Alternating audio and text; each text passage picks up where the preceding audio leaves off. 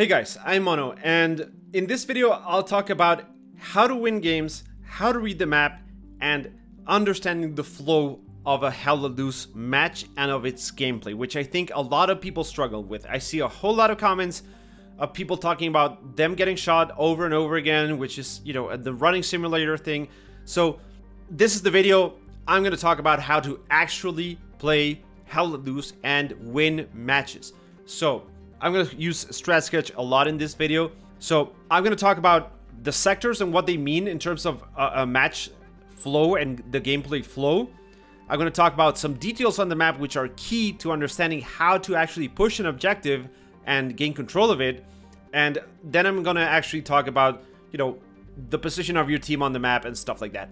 So let's start off with talking about the actual flow of gameplay in terms of what a squad leader should be doing. So let's set the stage here.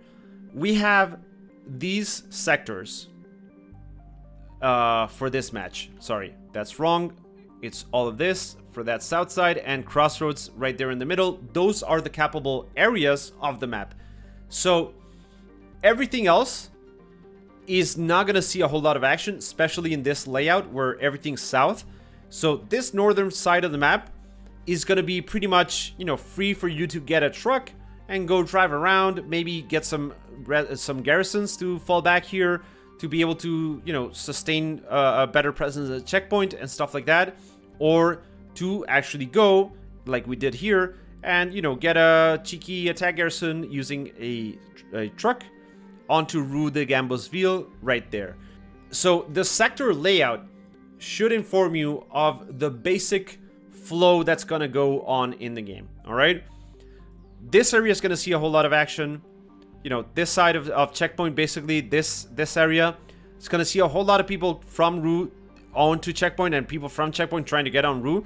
So this is gonna be a major combat area. So if I were playing artillery, this is where I would drop my artillery, somewhere around here. The other piece of information, as I mentioned, is, you know, the areas that are not going to be seeing action. Let's take a look at Stalingrad here to get another example in. And here, I don't know what's going on. Here we have Nail Factory, Dolgi Ravine.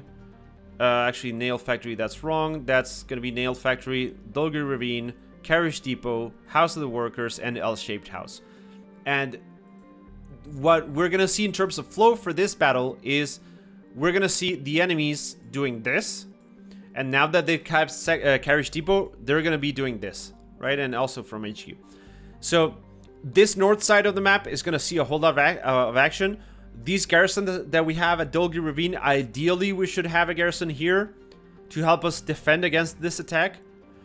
This garrison that we have north is going to see a whole lot of action, and it's not going to be real good for pushing onto Carriage, because as we try and do this, we're gonna have to fight against reinforcements coming in from House of the Workers, and from people going from Carriage onto Dolgi Ravine, and from House of the Workers onto Dolgi Ravine.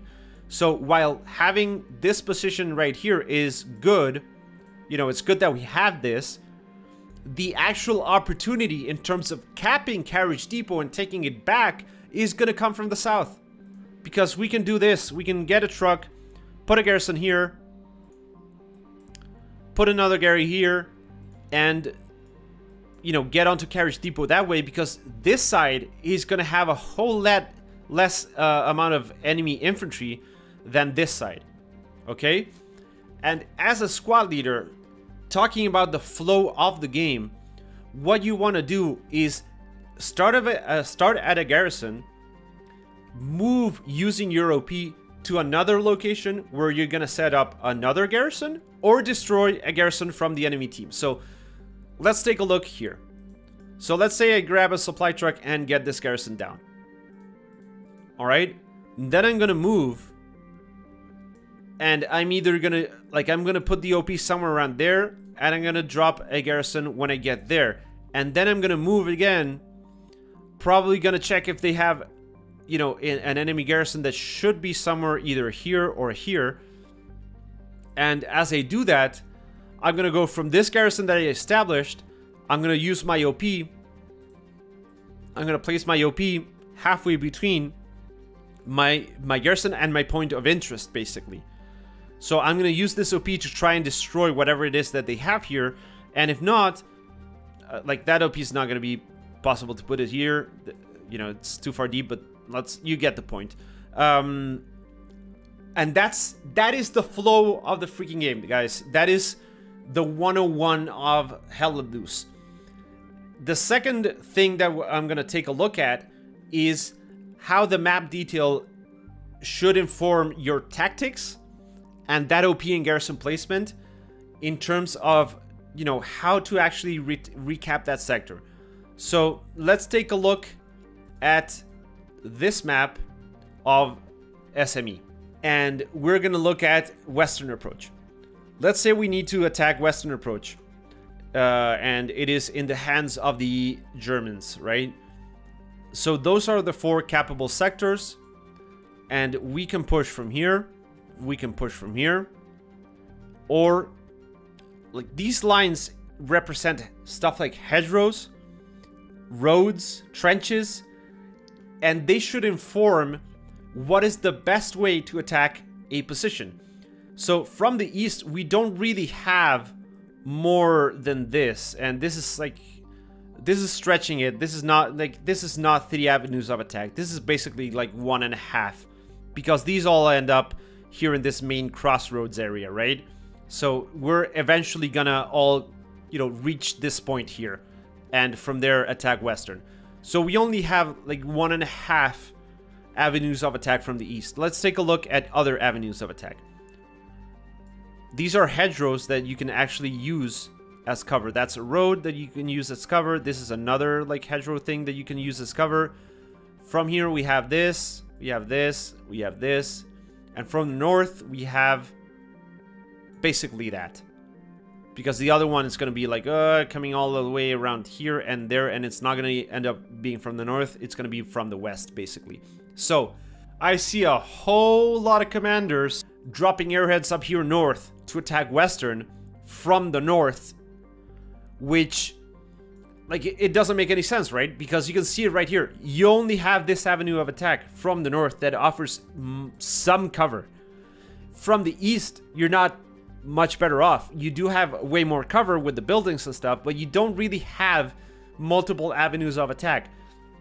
The best way to attack Western is from the south, because I can put an attack garrison here, and that is going to be super far away from the enemy, so that garrison's not going to get locked, and my team is going to be able to push from multiple angles from the south onto Western.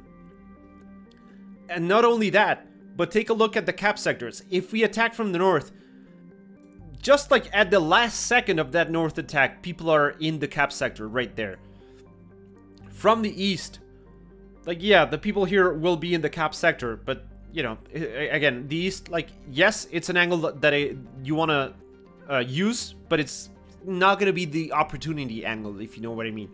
From the south, everyone attacking here south is inside the capture sector already. So even if they're not killing enemies, even if they're the worst player in the game, and they're just running from this garrison over here and just getting shot there and doing that over and over and over and over again, that is going to be better than the best player in the world doing this. Because for this entire time, this player is not actually contributing to actually anything at all. Anything at all. Like, yes, if you get some kills, you know, you might get like a couple of kills depending on the map layout. Like, there might be infantry there pushing onto hospice, or I don't know. But this approach from the south has the combination of the 2 key factors, which are angles of attack, multiple angles of attack, and being inside the cap sector, which is why you want to do this in the first place. Let's take a look at Carentan. So in town center, we have, if these are the sectors of town center, we have from the German side, you can go from here, you can go from here, you can go from here, you can push from there, or from there, or from here, or from here, okay? And from the Allied side, you get this road, you get this back alley that leads straight into the exact same point. you get this back alley that is not marked on the map that will lead you up there north. And that is it. So if you are allied attacking town center, you either want to do that from the north, like establish a garrison somewhere around here and push through these multiple areas of attack, or you want to do that from the south and push here, here, and here at the same time. Because if you push from the west, you are gonna end up with your entire team in this tiny area, in this tiny area right here. And that is gonna be the worst, because if you get RD'd, then your entire team is getting RD'd. Always take a look at the avenues of attack that each point has to understand what is the best possible angle of attack. That does not mean that you should forego the other ones, right? But it does mean that you have a better chance of success at attacking from this side than you do from the west side. All right, so if I'm playing allied, let's say, you know, the Germans control town center, we have this area of the map. What I'm gonna try and do, I'm just gonna delete this, thinking about the flow of the game, is I'm gonna try and, you know, maybe have a garrison there and there and there, like 3 garrisons. And I'm gonna try and establish another attack garrison north side here, and then keep pushing south. So that garrison's gonna, you know, be my base of operations, and then I'm gonna use my OP as a stepping stone somewhere around there maybe, or somewhere around here, and attack town center. Same goes from the south. I'm gonna go down south, and I'm gonna attack like this.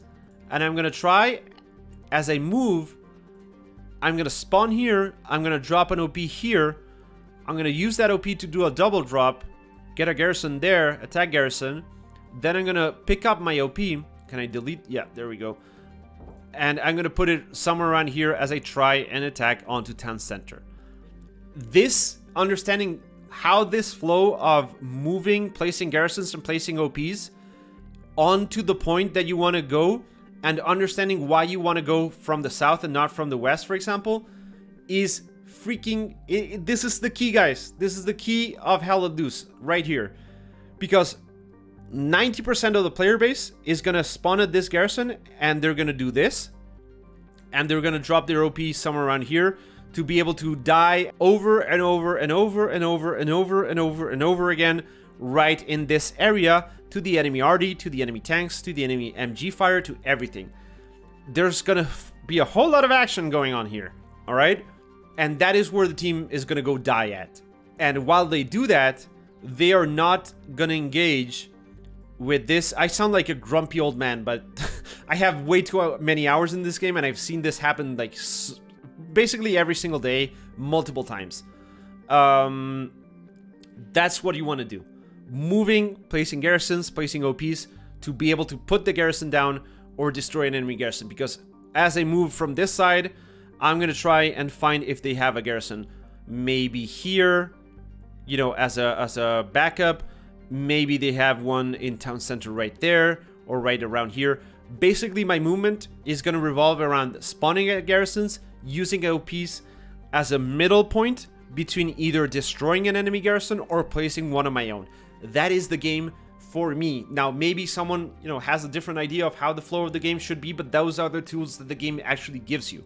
So, last quick tip of knowledge is enveloping the enemy team, and I can't believe this is the last one because it's the most important one. So, let's take a look at summary here, all right? And I'm going to mark in green my areas of influence, which are going to be the garrisons, right? And where my team is. All right? That is my area of influence, or my area of knowing what the hell is going on. The team, the enemy team, as far as I know, they are already here. Because I have absolutely... I mean, that OP is not lighting up, so they might be here because this one is. And as far as I know, this is all under enemy control, right? And we know there's some infantry elements there because there's an infantry mark. And this is about enveloping your enemy. HLL revolves and gets won by enveloping the enemy team. And I'm going to show you a great example of that in a second, and the best case scenario. So This garrison's getting lit up, which means that we might lose this, and that might be another bastion for the enemy, and that presents a real bad situation where we are getting enveloped by the enemy team. So in this situation, what I would do real fast is try and... Sorry, why did I do that? Is try and get a garrison down south here as fast as possible. So I'm gonna, talking about the flow, I'm gonna spawn at this garrison and I'm gonna move here, and in the meantime I'm gonna place an OP there because I might run into enemies that are coming in from Rue onto checkpoint through here. So I do want to have my OP to be able to redeploy as fast as possible until we get this garrison done. And then when we have this garrison, we're gonna keep moving onto Rue, and I'm gonna use my OP here and maybe try and establish a garrison here, or maybe go south and stuff like that. And that is how you control the flow. All right. So best case scenario, here we have Herdgen, and look at this. All right, I'm gonna mark in green the areas of influence from my team. All right, look at how solid that is. Okay, because if the team drops, the enemy team drops an airhead here, for example, you know, we can counteract that no problem. We can counteract that no problem. Zero problem. And what we end up doing is actually, right? So we managed to cap North Pass because we got a position here. We got this attack garrison, so let's take a look at this. We got an attack garrison here, so whatever influence the other team had at North Pass gets completely overwhelmed from this recon here, from the team pushing here, and from the rest of the team pushing here. And that is how you win games. That is how you win games. We won this game in like, I think it was 23 minutes. That's how fast we won this, because once we capped Hill, we also got a garrison here, and while, you know, we capped Hill, we got a garrison there, and part of the team was pushing like this, and part of the team was pushing like this, and that reduces the enemy and, you know, gets around them. And we also had some elements pushing from here. That is how you win games, and you do that by doing this as you do the flow, and you can see it right here. This is perfect. That squiggly line is not true, right? Because it's a forest map and you can basically move around anywhere. So that's the flow. That's the flow right there. And we ended up putting another garrison here. So from garrison to OP to garrison, from garrison to OP to destroying an enemy garrison on hill. Alright guys, that's gonna be it for this video. Hopefully you find this enlightening, useful, whatever. Leave a comment down below if there's any specific topic that you would like to see me cover in, you know, in these videos. And as always, thank you for watching, and I hope I will catch you in the next one.